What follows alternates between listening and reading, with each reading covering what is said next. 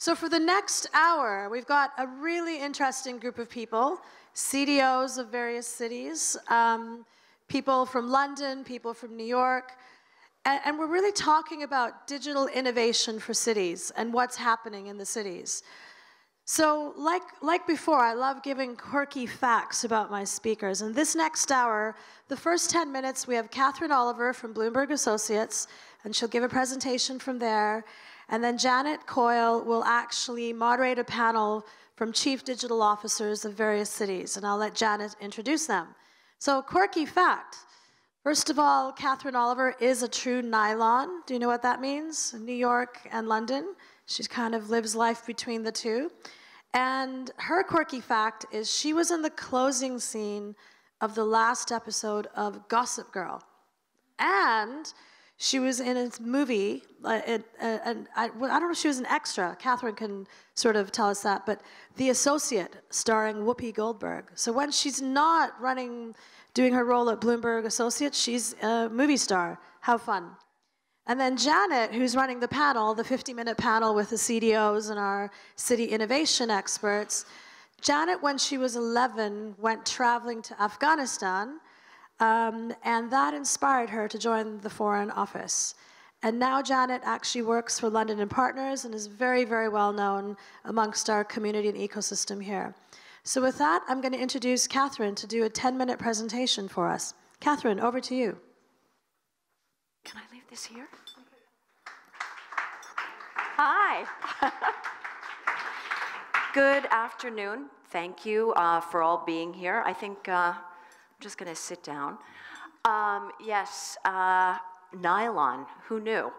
Interesting fact, but I lived in New York for most of my life, but had the great pleasure of moving to London in 1996 and stayed here for 6 years, working for Bloomberg, starting up the international television operations, and got my citizenship. So just as I was leaving, moving back to New York on the 4th of July, the Home Office contacted me and advised that I could get a UK passport, so I was thrilled. So London is truly a second home, and it's great to participate in this event and see this whole neighborhood, which has been transformed since I lived here, which is really quite extraordinary. I am a principal at Bloomberg Associates. So Bloomberg Associates is an international consultancy that was created by Mike Bloomberg as part of Bloomberg Philanthropies. As you well know, half of the world's population, more than half of the world's population, lives in cities, and Mike Bloomberg is a big believer in mayors and empowering mayors and helping them to do more to improve the quality of lives of people around the world, and that's the mission of Bloomberg Philanthropies. I served in the Bloomberg administration for 12 years as the Commissioner of Media, Entertainment, and Tech, and I think I had one of the best jobs in government, and it enabled me to pursue my acting career and get a SAG card. So that was exciting, but I was the film commissioner, but also oversaw the city's public communications channels, and in the last term of the administration, created NYC Digital. It was all part of economic development for the city of New York. Clearly, when Mike Bloomberg became mayor of the city of New York, which was right after 9/11, the goal was, number one, to make the city safe, but it was also to diversify the city's economy and to find interesting ways to get people excited about living in and working in and building their businesses in the city of New York. And so we approached that by tapping into the entertainment and media sectors and also the technology sector. We created the role of Chief Digital Officer, we believe the first ever in city government anywhere, at the beginning of the third term. And the vision there was really twofold. We wanted to explore how was the administration using technology to provide better services to constituents and visitors. So were our permits online? What did the website look like? social media was just beginning. How are we using that to scale messaging? And, you know, working for someone like Mike Bloomberg, where if you can't measure it, you can't manage it philosophy, data collection was very, very important.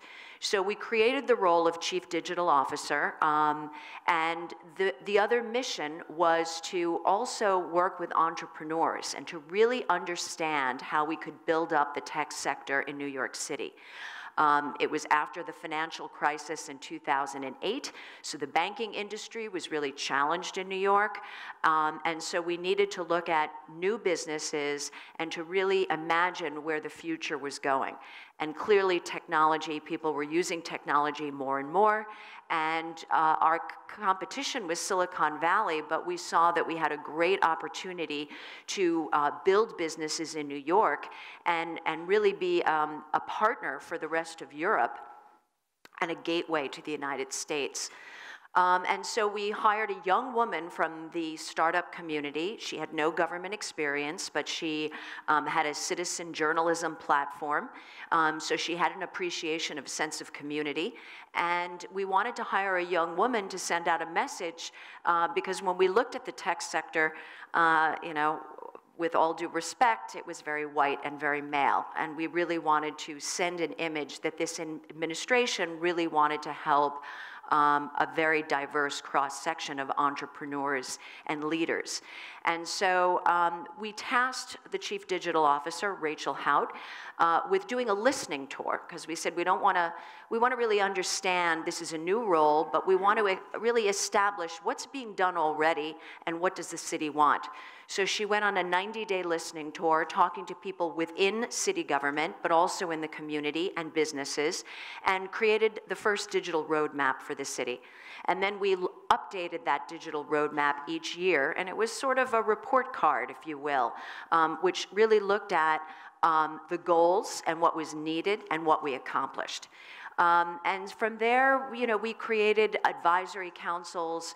We launched a marketing and media campaign, which was branded as Made in New York, because we really found that the startup community had a lot of local pride, and we wanted to really recognize them, that they were homegrown and they were really thriving in the city of New York. So the Made in New York movement began and was really embraced by the tech sector. At the end of the administration, we moved over to Bloomberg Philanthropies and started Bloomberg Associates. And one of the first cities that we started consulting with was Rio de Janeiro. And we had known Mayor Paes, and we knew the Chief Digital Officer from Rio, because he had come to New York and to work with Rachel and to really understand what we were doing in New York. So we were really proud to work with the team there, and it was just before the Olympics were going to Rio. And again, there was a roadmap and very specific interests because the city was gearing up for the Olympic Games. But the creativity of Rio was just incredible. They were really challenged, and the mayor got a lot of flack for hosting the Olympics, but they decided to create and have some fun with it and say, well, why is Rio hosting the Olympics? And so they actually hired a stand-up comic, explicador, who did a series of videos that they pushed out on the city's social media channels to explain why the hell is Rio hosting the Olympics, why are streets being shut down, and traffic, if you've ever been to Rio, is a nightmare. And they had fun with it. And it was really to the credit of the mayor for having the courage and the creativity to support this. But it came down to the creativity of the Chief Digital Officer and the communications team to explore how they could use social media, film, to really share messaging and have some fun with it and create a creative campaign. We then went on to Athens, Greece, and we thought, wow, we're really challenged there. Mayor Kaminis, the economy was on shaky ground in Athens. It has improved considerably, but you know, the financial struggles in Greece overall and specifically in Athens were great, but they had a young creative sector, and the mayor's vision was to embrace the technology sector.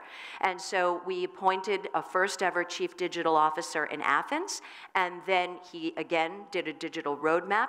We went on to create a tech council, and Athens has really thrived.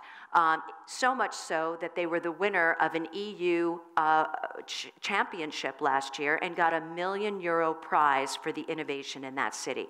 But it all went back to the vision of a mayor and the creativity and commitment of a chief digital officer to connect with constituents, academics, and businesses to thrive.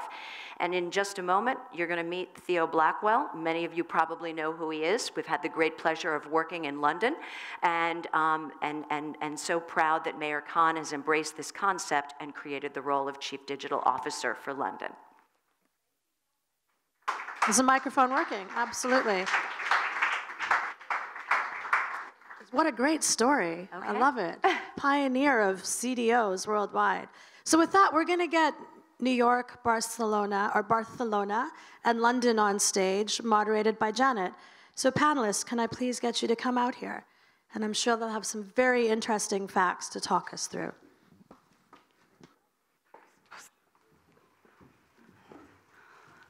Great. Where should I sit? I'll sit here.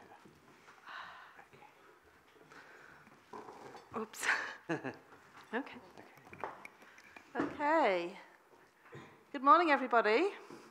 A nice sunny day in London today. So thanks to CogX for having us and for staging this most incredible venue. I feel really, really lucky to be moderating this panel in such a cool venue. I think London, you've probably heard London Fashion Week use this. So at the end, we'll be having you walk down the panel.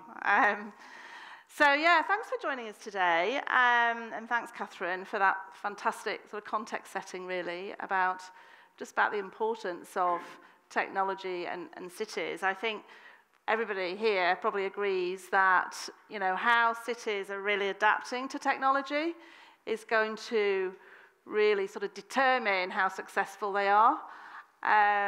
So it's such an important topic in so many different areas. So thrilled to have Francesca with us today from Barcelona. Now, Francesca is an Italian technologist, but also an advisor on digital strategy, and you'll be hearing a little bit more about what Francesca's doing, not just in Barcelona, but also more broadly, and what she's doing to sort of collaborate many, many cities. Theo Blackwell, who's our Chief Digital Officer in London. Many of you may know Theo. He plays a real leading role for London at the Mayor's office and much broader across the London boroughs. He's really ensuring that the capital's status as a global tech hub is transforming the way our public services are designed. And Anna Arino, welcome, flew in this morning from New York as Executive Vice President and Chief Strategy Officer, is responsible for the development and implementation of many initiatives for the strategic direction in New York. I was there recently, and I was quite struck with what they're doing, particularly in cyber and AI, and a lot of the topics that we're hearing about this week. So given, I think with technology, as well as opportunities, there's also many, many challenges that we're all very much aware of. With cyber, with the effect that cyber security is having, whether it's attracting the right talent in cities, whether there's adoption by the citizens. There's so many. It must be such interesting work for all of you. And I know, Katherine, you have a very sort of global perspective on this with all the work you're doing with Bloomberg. So I think what I'd really like to do is just kick off. I don't think there's one size fits all for any city, or I'd be very surprised if there was. So just to kick off the conversation, I'd love to hear from each of you of what you're focusing on right now, because I'm sure there's many, many things, but if you could just share with us, you know, how you are looking to transform your city with the technologies. Anna, do you want to kick off from a New York perspective? I'd be happy to. Thank you. Thank you for having me. It's exciting to be back in London. So, you know, from a New York City perspective, I would say the top thing we're focusing on right now is addressing inequality. My focus is on economic development, and having a good paying job is the best safeguard really to address poverty. So technology has played a huge role in New York in growing and strengthening the economy over the last decade. I would say, you know, it has surprised many, I think, the city has surprised many, reinventing itself from a financial services economy to an innovation economy. We're now the second largest entrepreneurial ecosystem in the world. And so we have the big guys, and you know, most recently Google announced they're doubling their workforce in New York to 14,000 employees. And we have the little guys. There's about 9,000 startups in New York, which just closed last year with $13.4 billion in venture capital. So by many measures, we are living an unprecedented moment of success in technology and the economy overall. And yet, many people are being left behind. And this is a problem. It's a problem particularly in a city like New York of 8.6 million people, where there's about 3 million of them that are foreign-born and that are immigrants. Yeah. And so it's funny because for a long time we were thinking, you know, how can we replicate what Silicon Valley has done? They have, you know, 40, 50 years ahead of us when it comes to innovation. And today we are thinking, how can we learn from their mistakes and not become, you know, a largely homogeneous tech sector, and how can we diversify the workforce? You know, there's a lot that's happened in the last year that has, I think, made tech not very popular among some, you know, some communities. And for tech to continue to succeed in New York, we really think that people need to see themselves in those jobs. And so we're making a lot of investments to, you know, lift people up and create pathways of opportunities for those, and cybersecurity is one of those areas. Okay, brilliant. So your focus is very much on the tech ecosystem and really supporting those entrepreneurs. Yes. To actually get the investment. Yes. And make sure it's inclusive and the ecosystem's a bit more diverse than it has been. That's right, and like I think maybe the Theo's role, which is focused on innovating within government, my job is how do we innovate in industry. Yeah. So we're doing very similar things at London and Partners, so it's fantastic to hear what you're doing in New York. So thank you, Anna. And Francesca from Barcelona. Sunny Barcelona, I think. Sunny London today, yeah? Yes. I brought it here. You did. A bit of London, thank you for that. Barcelona here. So yes, I think our focus is really to take back the city for the people. So I think I was lucky enough to come to Barcelona. I was nominated by the mayor of Barcelona, Ada Colau. She's the first female mayor in Barcelona, feminist, ecologist, very much on kind of new democracy movement that she built in the city. And she called me up, and the brief was, I was in London at that point. I was working for Nesta, the UK innovation agency that you may know. Yep. And my brief was, can you use technology and data to serve citizens? So she really wanted to change the smart city agenda, and instead of starting from technology, so instead of starting from connectivity, sensors, big data, AI, whatever, she wanted to start from, why do we need a smart city? What kind of problems we're trying to solve? And can we get citizen engagement at a large scale so that we can build a city that is better for people? So what we've done, I think I was lucky enough to come to a city that invested in infrastructures for many years. Yeah. So Barcelona has 700 kilometers of public fiber.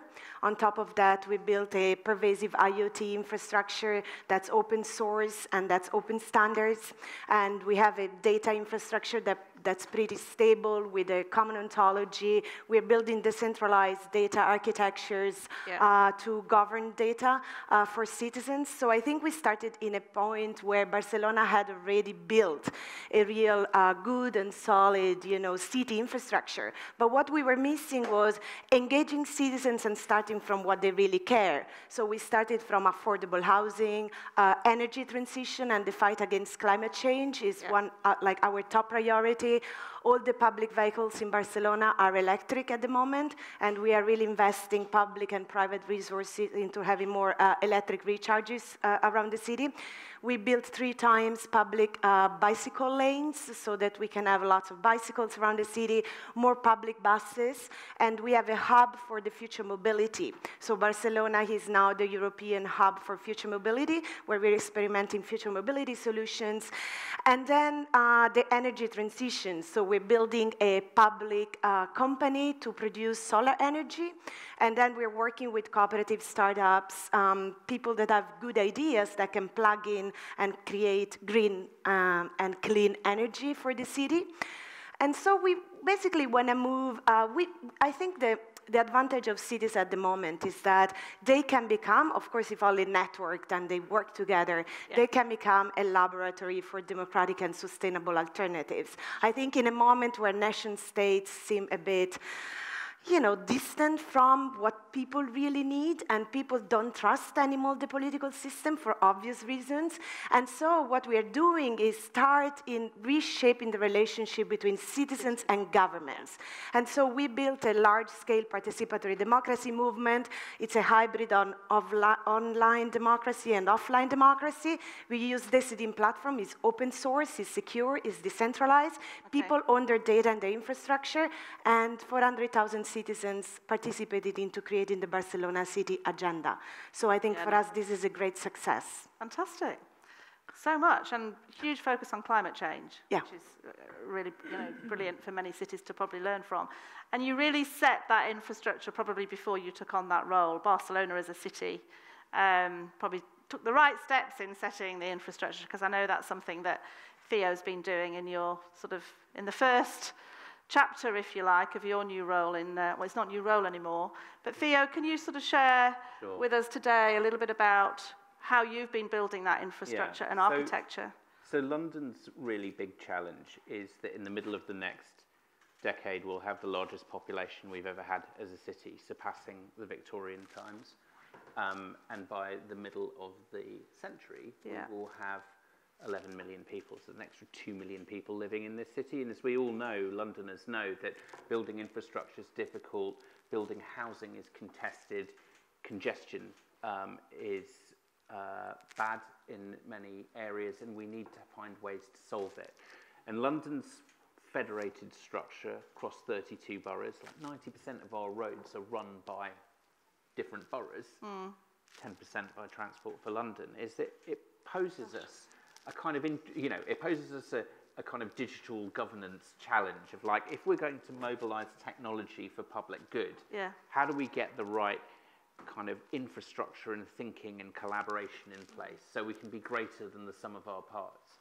I mean, each of London's boroughs, which deliver many public services to people, have their own innovation track record, and many of them are really strong, and many of them have got the hunger for more transformation.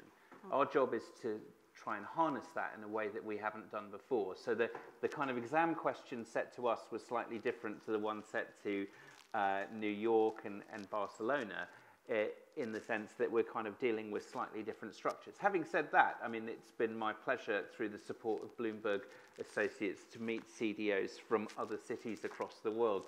And the funny thing is that we all face the same challenge, whether it's dealing with, kind of Bexley and Camden and Havering all at once, or it's dealing with big city departments who've got their own culture and way of doing things. That collaboration between public services and engaging with the wider ecosystem, the government agencies, the universities, the tech sector around us, is all the same question. It just manifests itself, I think, in slightly different ways. Or slightly different areas of focus or priorities. Do you feel when each of you took on your roles, and you might have a perspective more globally on this, Katherine, is it a case of communicating expectations in a way, or managing expectations? Because I know when Theo was appointed, the whole tech ecosystem was like, oh, fantastic, we've been waiting for this person for years. And I think there was this sort of expectation that you were going to help entrepreneurs get access to all these amazing opportunities. But actually, you've got a much bigger role and a more strategic role for the city in terms of that, building that long-term infrastructure. Well, I think where, I mean, it's interesting what you were talking about, Francesca, of like building those kind of foundations for future civic innovation, the direction of your mayor and the objectives there. I think the first task for us in London, I mean, there's a great track record. TfL's open data kind of practically catapulted London into the kind of category of one of the smartest cities in the world because we were able to build City Mapper and loads of applications on the back of that. That was really good basic open data infrastructure. I say basic, it's quite complex, but it was like, it was a good move. The question for us is how do we build our common capabilities? Data sharing, championing design, that fiber infrastructure for us to be more connected, investing in digital skills, and the kind of new institutions that we need to collaborate. All of those things I see as quite fundamental capabilities that we need to refocus on. And I tell you what, when you look at it from a city perspective, it seems to be completely vital. But when I talk to like someone who runs a large company, it's exactly the same things that they're concentrating on as well. I mean, I think it's important that cities have a chief digital and innovation officer, and now also a chief data officer. So I appointed a chief data officer, actually the first in Southern Europe. And now, but the most important is not only the roles, is that there is public investment in the teams, public investment in the budget that we have at our disposal to do things, and then investment into capabilities creation, education, and skills. And so, you know, for instance, the technology company in Barcelona is 300 people. We hired 65 in the last 2 years because we knew that we had a big challenge and we needed people with new digital skills that could come and work with us and, you know, help us to collaborate with the ecosystem. And then the chief data officer today has 40 people working in a department where then they can partner with the Barcelona Supercomputing Center, which has now received the pre-exascale, one of the biggest supercomputing in the world, and they have data analytics capabilities, and they can help cities to achieve the challenges. But if we don't invest in infrastructure, in services, in people, in training, in all of this, it's impossible to do it. I mean, Theo could be the greatest CDO in the world, but he cannot achieve. And I think it's also important for the agencies or the mayor's offices to have a strategy on marketing and communications, because no matter how innovative you are in London and Barcelona, if you can't share that information, you know, no one's going to know. You need to educate people about the investment that you're making in the city, the training that you're doing. You're doing an educational initiative, creating a pipeline for the next generation of jobs. It has to go hand in hand with marketing and promoting that messaging. And so a lot of the work that we're doing as we go from city to city is now spending time with the communications managers, the marketing directors, to make sure that they're working very closely with the chief digital officers, the chief data officers, to just tell a better story to constituents. Are there any other cities around the world, Katherine, where you see they're actually getting it right and they're slightly further ahead, or? There's scores of them. I mean, you know, I think that London and Barcelona, you know, are doing an amazing job. And I think the wonderful thing for us is that we're now learning. When we go out, we're not saying, well, just because it worked in New York, it's going to work in Kansas City or Houston or Madrid. I think we're saying we worked in government. We found this to be effective. It's very important to create those public-private partnerships because you can't afford to do it on your own. The technology is changing so quickly, you need to have that input from the tech sector, both the big guys and the startup community. But I think that there are scores of cities, and that's the interesting thing for us now is that we're trying to convene and bring people together to learn the best practices. Last year, we launched something called City Tools, which we surveyed 22 international cities about what technology they were using, what social media platforms they were using, just to have a bird's eye view into where were we in 2018. We're going to be expanding that study this year and making it public. But at the end of the day, it really is learning about best practices, sharing ideas, because when we go to other cities now, they want to hear what's London doing, what's Barcelona doing. It's human nature. How much is it, truthfully, like this little bit of a race to be that you know, the smartest city on the planet or the one that's driving innovation the fastest? Or do you feel that collaboration is actually at the heart of everything you're doing? I can start. I think collaboration is definitely at the heart of everything we do, because you don't want to reinvent the wheel, right? You want to take what works and then adapt it to the local circumstances.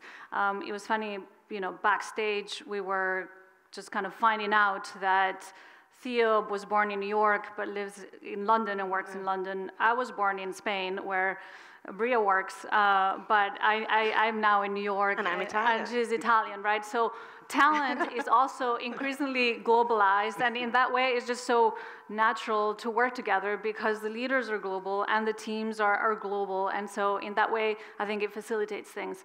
You know, we currently have a new collaboration that we launched that is in the process of unfolding. That is really successful. That I want to talk a little bit about. We're partnering with London on that as an example. So, you know, we're spending a lot of time in cybersecurity, as you kind of mentioned at the beginning, because there, from an economic development perspective, is a win-win-win situation. We want our companies to be resilient, protect their bottom lines. We want our citizens to be resilient. There's an insatiable demand for cybersecurity jobs, so on and so forth.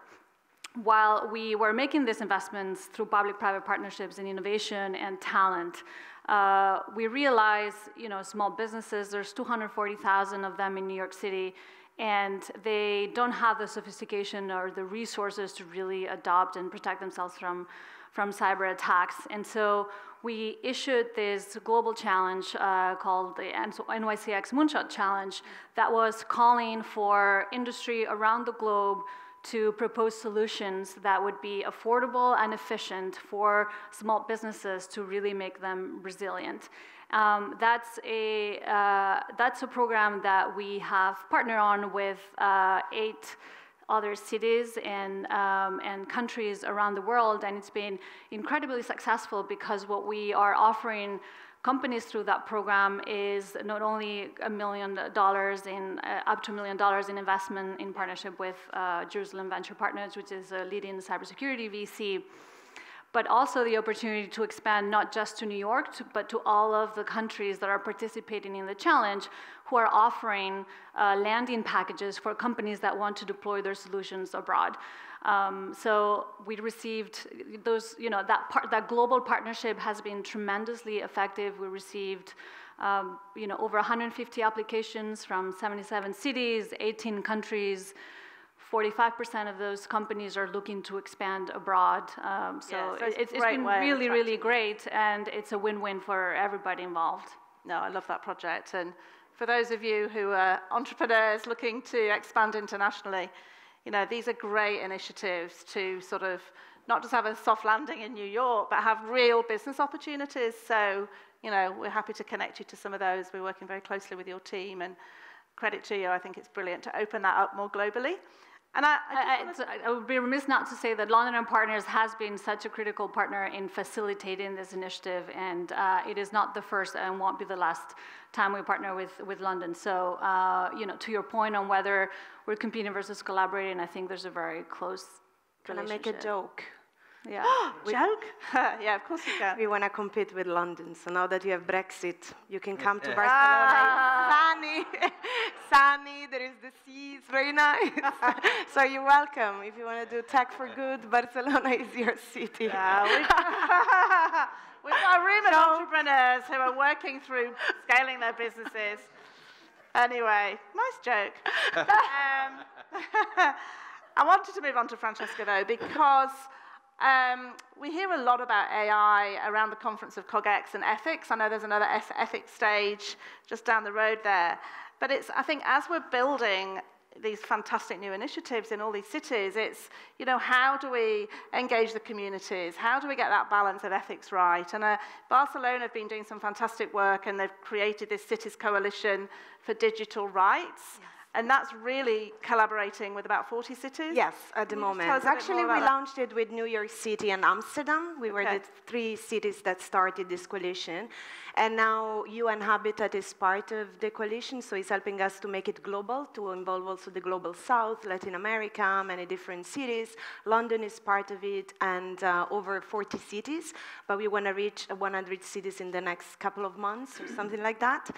And basically, well, our point was we have to start building the digital society of the future, starting with citizens' fundamental rights. And also because we saw, I mean, that lack of trust that I was speaking at the beginning, and also people are very worried about their data sovereignty, the lack of privacy, the question that they don't know who to trust. I mean, not in the digital society, but also in the relationship with government. Now, at the moment that we are digitalizing all the services, they also don't trust the big corporations because of the privacy concerns, civil liberties, data breaches, and data manipulation. And so basically, we started doing this coalition where we have some principles, really high level, and we say, okay, we're going to start our digital city strategy, but we start from basic principles about ethics, security and privacy by design, data sovereignty, so we want to give back the control of data to citizens, and we want to guarantee that there is accountability and transparency in the way that everybody is accessing data. We also talk about diversity and digital democracy and participation and digital skills. So we have really these high-level principles, and then cities are coming together to create a shared roadmap, and we are implementing these ideas together. So everybody's doing different projects.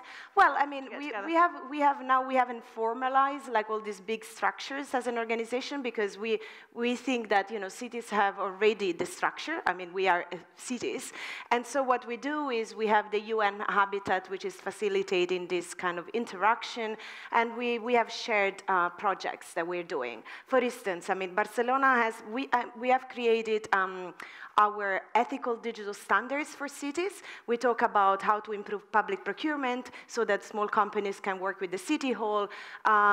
We talk about how to use open source software, open standards, and interoperability.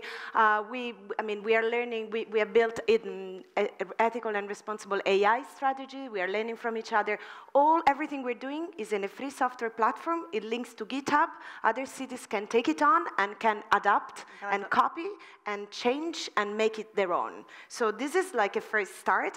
And then, of course, cities are now working open source. So, for instance, in Barcelona, the IoT network is open standards. It's reused in Dubai, Helsinki, and all around the world. Our democracy platform is free software. It's used by over 60 cities around the world. Fantastic. Data sovereignty, we built a blockchain with like encryption on top. It's called Decode project. People are, like Amsterdam is using the same technology. So we can collaborate, we can reuse, and we can scale solution across the globe. Well, I mean, this is absolutely important because, I mean, at the end of the day, there is not only Uber and Airbnb and the big companies. Of course, we can create a big platform also for startups and innovators and people that have good idea, plug in the city infrastructure and create next generation technology for concrete problems, for the public good. So this is, I think, a huge opportunity.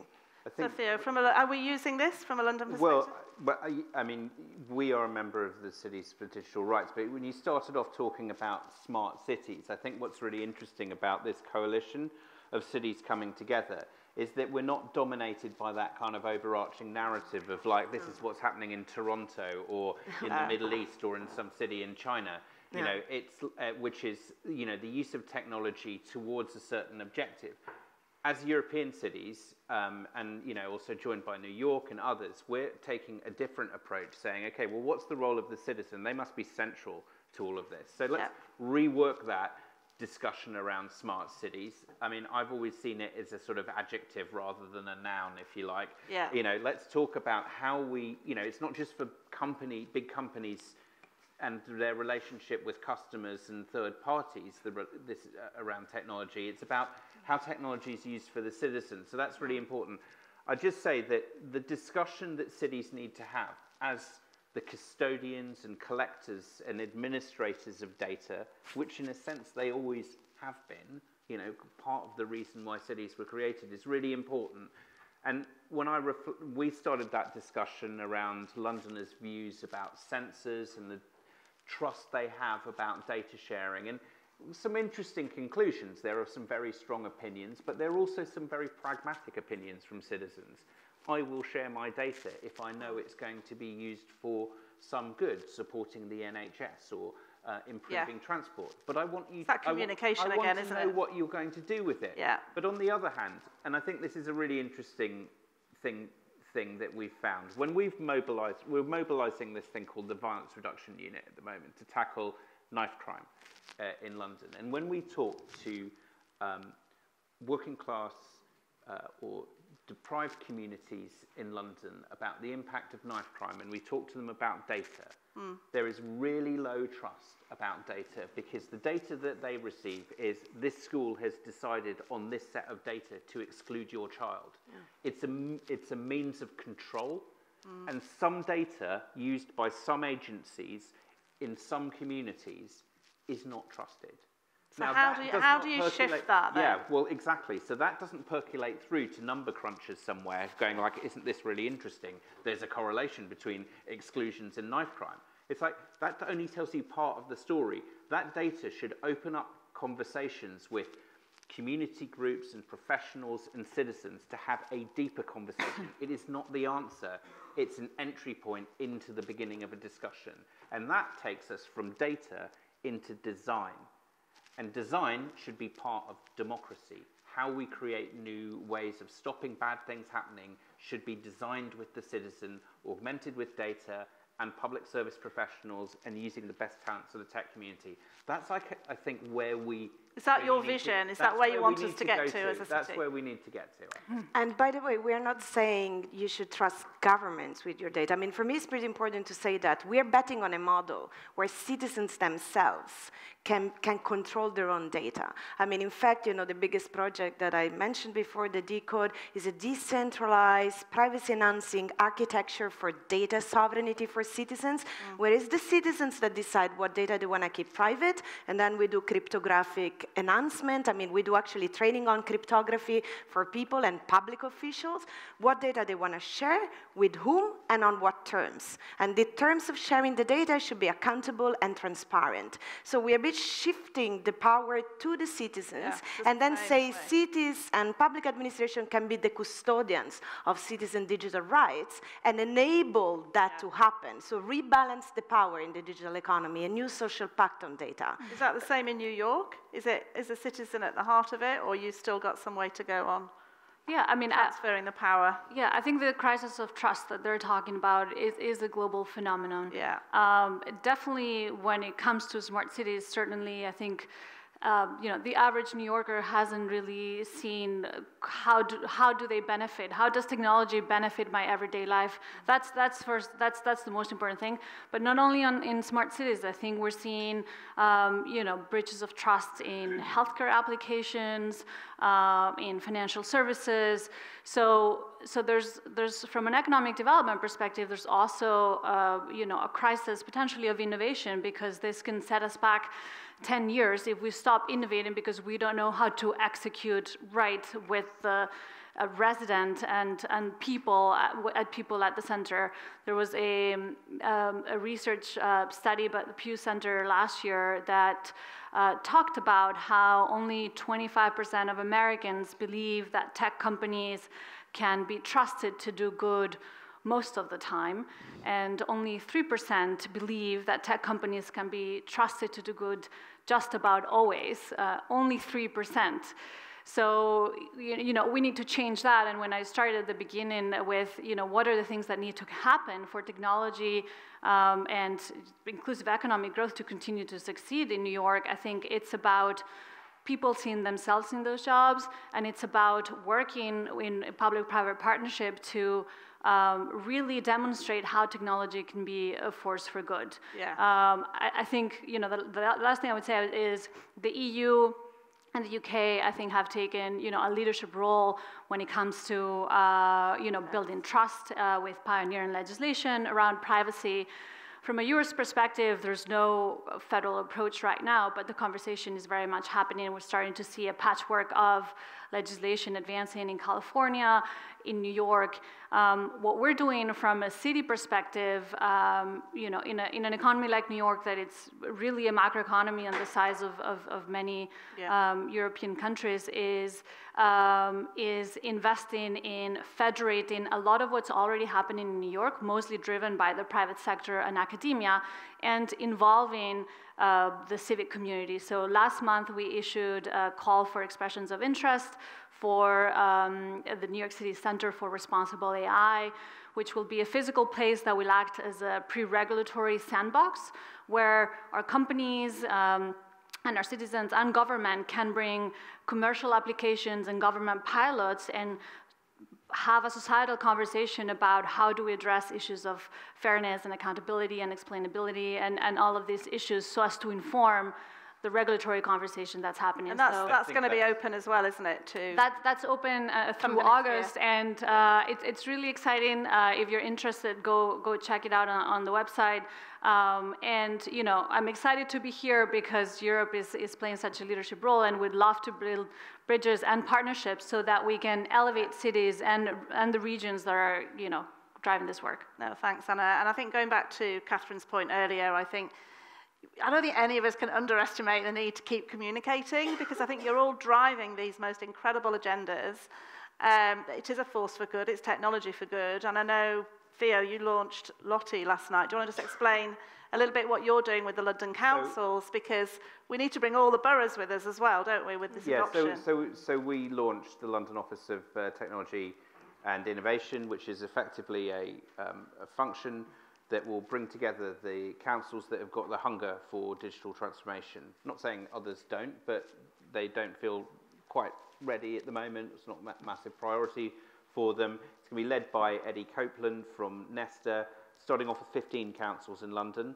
That's quite a significant number. If you put them together, that puts it in the kind of top 10 European cities, just 15 London councils. And wow.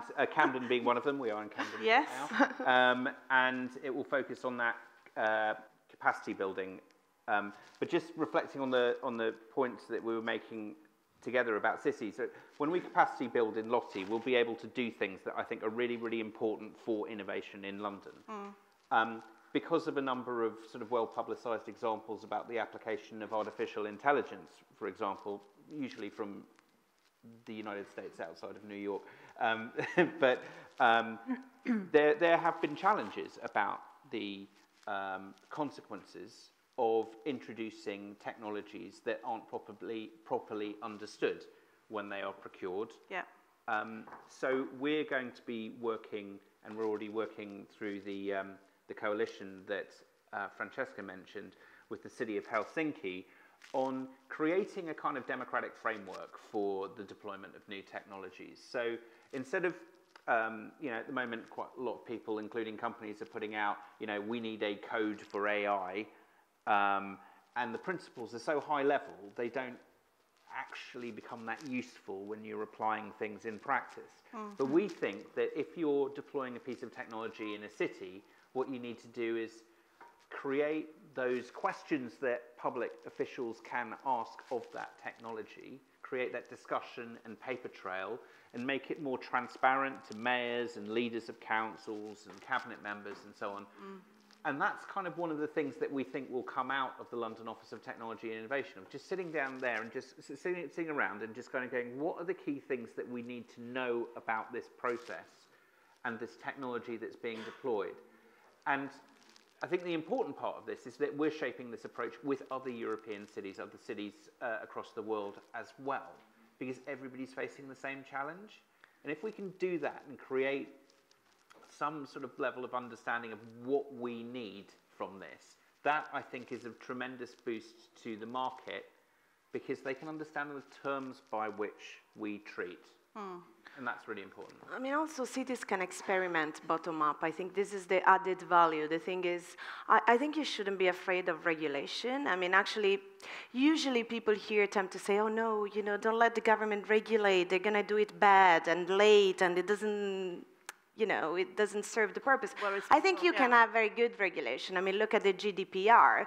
The problem is that you want some governance framework around data, but you want ways to implement it. Like, it shouldn't be just a checklist for lawyers, you know, or like people that do, you know, process around ethics, or like ethics greenwash. That's not what it's supposed to be. It should be implemented. To be implemented, you know, you need privacy-enhancing technologies, you need to invest in infrastructure, in knowledge, in skills, you need to have an ecosystem that can generate markets which are based around those principles, and governments sometimes can regulate very well. So I'm confident Europe will actually regulate on AI, sorry to say, but, you know, I was in Germany quite a bit, and I think there is this idea also because for Europe, information self-determination, privacy, data protection are fundamental rights of citizens, so they are entrenched in the constitutional framework. It's very important to be able to have a regulatory framework that can lead into a more kind of people-centric digital world, you know, where we don't risk to be completely, to lose trust in our society. So I think we will see more regulation, but at the same time, experimentation, show what works, what doesn't, what we can do with real projects, get to people with concrete applications and tools and scale it to concrete problems, you know? I think this is what makes cities really well positioned to lead in this space. So I'm conscious of time, but I'm going to ask each of you very, very quickly, like one sentence. CogX is committed to be in this part of London, I think, for the next 3 years, which is excellent. If we were sat here 3 years from now, it's not very far away. What's the one thing that you would like to see in your city that has, or you can choose any city, Katherine, that's changed as a force for good through technology? Well, for our work, it's just more, I would say in a word, collaboration, and we've touched on it. I think it would be wonderful to see this chief digital officers, chief innovation officers, data officers, whatever they're called, have some kind of a network sharing ideas in a more robust way. It's happening, it's starting to happen more. There are some organizations that are addressing it, but that's something that would really make a difference, sharing ideas. Thanks, Katherine. I'm sure we can get there in 3 years. Anna? For me, it's about traditionally underrepresented demographics having a seat at the table in the discussions about experimentation, and definitely in designing these products and using these products. We have made, over the last 4 or 5 years, very intentional investments across K through 12, introducing computer science education to all kids in New York City, which is, you know, turbocharging the next generation of talent, as well as the public university system. And so I would like to see those investments bear fruit and really seeing those kids in tech jobs that they wouldn't otherwise been able to access. Fantastic. I'm completely with you on that. Yeah. I think for me it's about showing that cities can be a place for new democratic politics. So I think we are seeing more and more cities that are becoming green, that are becoming democratic, feminist, I mean, kind of leading this new positive revolution that we really need. And if you see, like for instance in Europe, cities are pretty progressive. They have female leaders. I think the energy transition and fight against climate change for me is like top priority. We need to show that we can take back public space. We have to re-green our cities, regenerate our cities. We have to create the infrastructure and condition to do this energy transition, decarbonize the economy. So much it will happen in cities. And I think that's technology really is absolutely crucial for that. Not only to monitor, to lay out the new infrastructure, so the digital infrastructure, and then data sovereignty, giving back control and ownership of data to people, and then have the right rules. So data, I mean, data on governance as a human right. I think this is what we're doing. Absolutely. Thank you, Francesca. Theo, 3 years from now, what's the biggest change that we've made in London? Personally, I'd say remaining in Europe.